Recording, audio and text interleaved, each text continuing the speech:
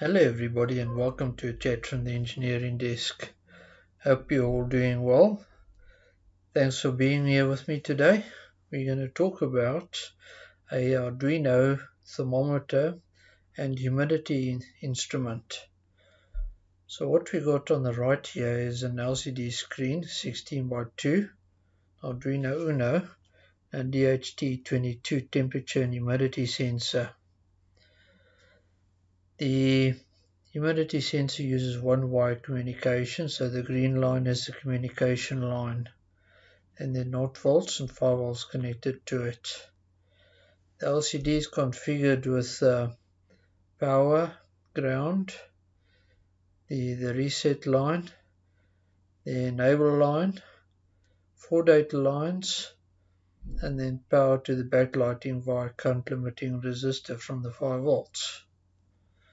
That's it as far as the wiring is concerned. It's pretty straightforward. Let's have a look at the code.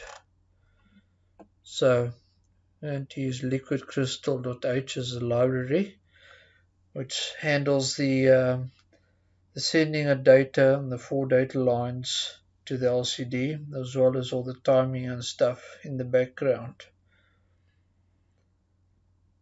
Then we tell it which pins the library needs to use. Then we're going to tell it that we're using a DHT sensor.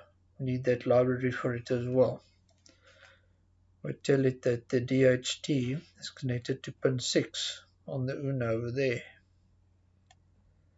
Tell it it's a DHT type 22 because it could be an 11. We then initialize the pin and the type for the library to become active. So LCD begin, tell it it's a 16:2.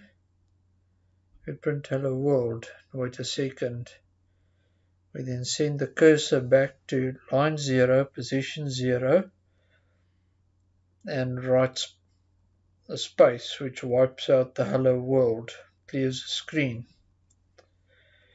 We then set the cursor to line 0, position 0 again, and we write degree C with a space behind it, and do the same for humidity on the bottom line. We then initialize the sensor and go to the loop where we take the readings, read from the sensor. We check that we've done a successful read. We then send the cursor to that space effectively over there on the screen where we have printed degree C and humidity previously. So that would be degree C would be position 9, the Y would be on 10, so putting it on 11 on those lines effectively gives us a space after those characters. Anyhow, so we position the cursor, print that value that we got from doing this reading of temperature, and we reposition the cursor, print the value of humidity which we got from doing that reading over there from the sensor, and then we print spaces after that, because depending on the size of the humidity or temperature being read, it may be single or double digits, and then you need to clear whatever was left on the screen if you're going from a double digit print to a single digit print. Otherwise it'll look all garbled.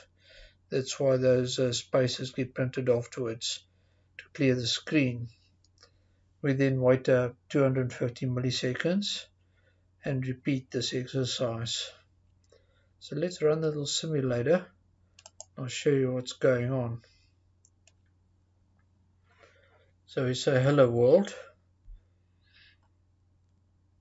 and then Up comes our temperature reading and our humidity reading.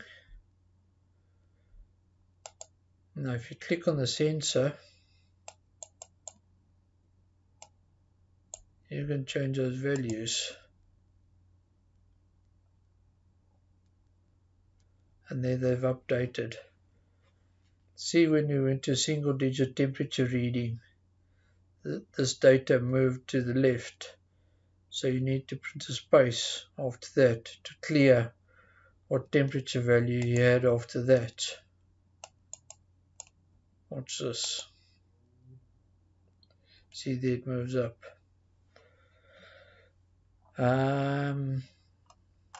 Let's change that. Hello world to something more suitable. My thermometer,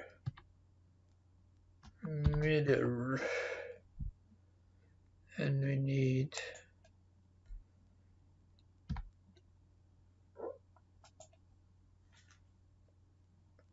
those.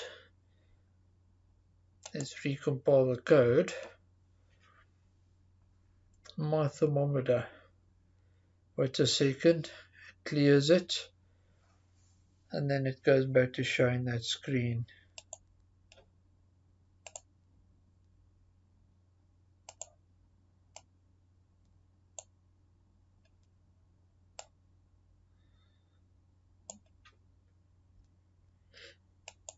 If you live in the northern hemisphere,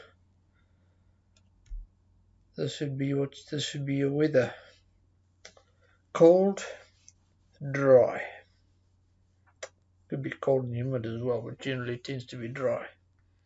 So that concludes our little lesson on a thermometer using an Arduino Uno, 2-line LCD, and the HC22. You could also use an I2C screen, in which case you'd have the two data lines connected to A4 and A5. You'd be using an I2C screen, and you'd be using the I2C library for the screen. So this will change a bit.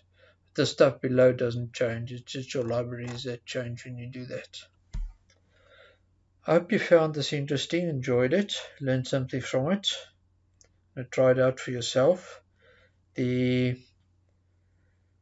link to this code and stuff is in the description below. Go have a look, see what else Wokwi has got. They've got nice stuff, you can learn a lot, you can practice. It's very nice, and I thank them for the service that they provide.